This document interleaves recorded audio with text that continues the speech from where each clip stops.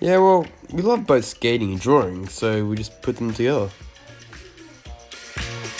The skate park is our local hangout, and for some of us, it's home.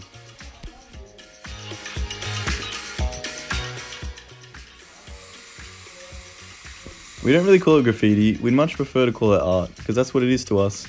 It's a way to express our minds amongst something we love doing. Being around this makes us feel more comfortable while skating. We don't see it as vandalism either, which some people may. As I said, we think it's art.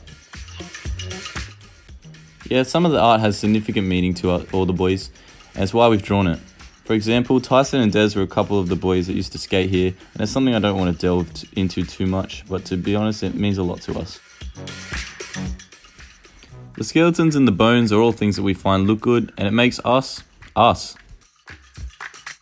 We haven't really done too much recently because there isn't much room left, but we've actually had to resort to drawing on the floor, but we usually do it late at night when no one's really around.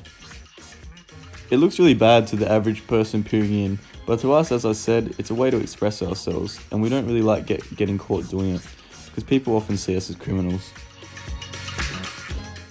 Well, we just add little bits and pieces in whenever we want, really. Sometimes we'll go up during the day to skate and see that another one has been drawn, and it'll just be one of the boys. It just depends.